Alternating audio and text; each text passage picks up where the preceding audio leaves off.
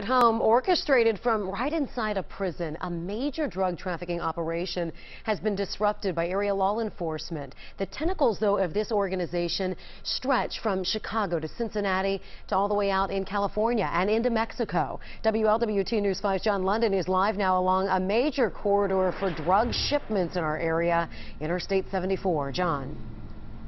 Yeah, Cherie, it's become so pervasive. Agents are out here regularly on 74 looking for drug couriers. They know this is a pathway. The seizure they disclosed at 53 pounds of heroin and coke, symbolic of a societal scourge.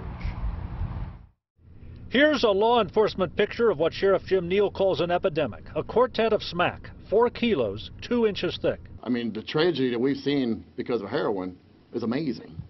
And it's not just inner city problems. This is all over. I mean, I've never seen anything like it. The mugs displayed on a whiteboard today show some of the 14 arrested so far, like Ronald Cerna of New Carlisle, Ohio. Investigators say he picked up the 4 kilos in Greensburg, Indiana, drove this Chevy Malibu, unknowingly surveilled by agents, towards the drop-off point, a Holiday Inn along 74.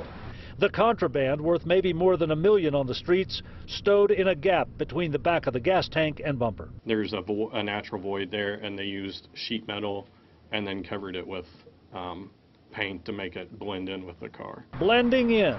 Authorities say drug couriers are commuting right along with you on 74 every day, bringing huge hauls of heroin from Chicago to meet the demand in greater Cincinnati. Resulting in deaths, overdose, and a lot of tragedy. Authorities say the undoing of these suspects started with an informant imprisoned at London Correctional, where arrangements for drug shipments were made.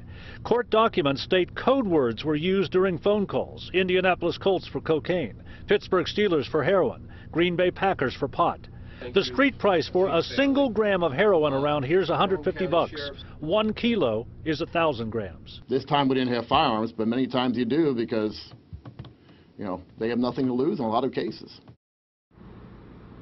Yeah, nothing to lose out here on the interstate highway system from a network that feeds an appetite in this area from all the way stretching out to California, Nevada, Texas, up into Chicago.